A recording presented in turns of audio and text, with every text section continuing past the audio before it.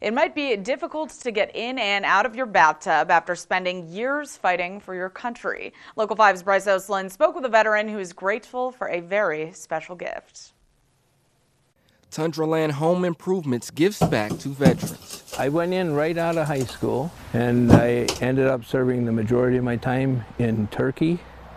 And I would fly missions from Turkey to Vietnam and Laos and then back again. Veteran Leonard Lankow is receiving a bathroom makeover thanks to the organization's Baths for the Brave program. I have a lot of mobility issues, and stepping over the tub and trying to hang on and not fall was really not safe. So this would be so much safer and so much easier to use. Not as young as I used to be yet.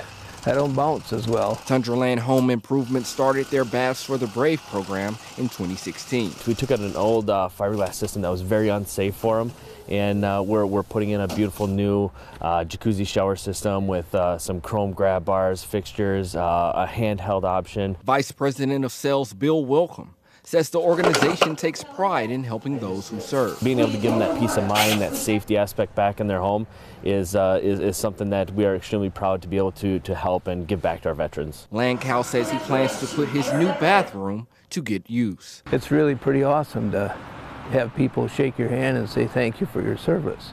It's something I'm not used to.